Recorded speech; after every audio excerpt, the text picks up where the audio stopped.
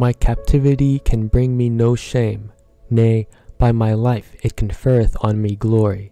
That which can make me ashamed is the conduct of such of my followers as profess to love me, yet in fact follow the evil one.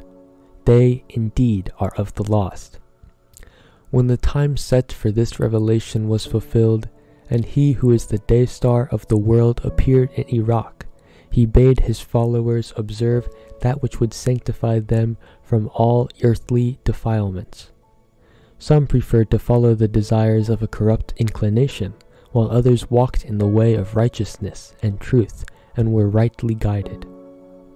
Say, he is not to be numbered with the people of Baha who followeth his mundane desires, or fixeth his heart on things of the earth.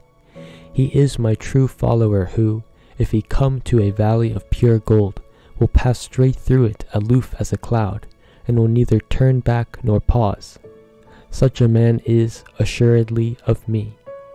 From his garment the concourse on high can inhale the fragrance of sanctity, and if he met the fairness and most comely of women, he would not feel his heart secluded by the least shadow of desire for her beauty.